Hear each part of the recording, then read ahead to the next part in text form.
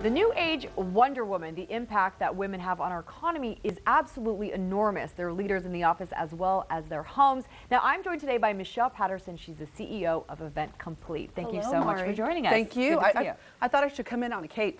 Yeah. Well, we want to talk first about the CEO of Yahoo. The announcement was made last week and kind of created a buzz, sort of a stir, because she's a woman, she's also pregnant, and people were asking, can women do it all? Your answer? Well, you know what? And I absolutely. And she, what a role model she is. I mean, she's coming in, she's going to work through her pregnancy. So she obviously has a great support system that's set up in place. And I think, too, the work environment is conducive for being able to go ahead and do that in today's market. But are you surprised in this day and age that people still create such a big hoopla, I guess, over a high-powered woman? I was surprised that she was the first. That's what surprised me, that she was the first kind of leading to work through a pregnancy. That's what really kind of thought, oh wow, this is in writing, it's official.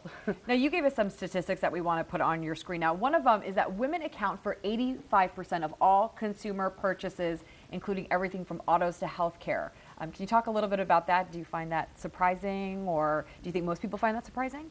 Well, if you look at, I mean, women represent 78% of the consumer, 85% of the decision maker in the household.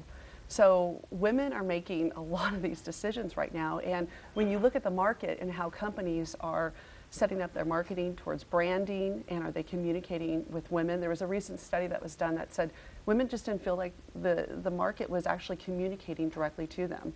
So there's people don't understand that that's what's happening. And when you look at the likes of the Groupons and the Living Socials and all that's out there, whether you're a fan of it or not, they are making that impact. Okay, perfect. We ran out of time. Sorry so much, but thank you for stopping by. That's all we have for the news at noon, but we will be back at 4 o'clock today. Have a great day, everyone. Enjoy this beautiful Monday afternoon. Thanks a lot.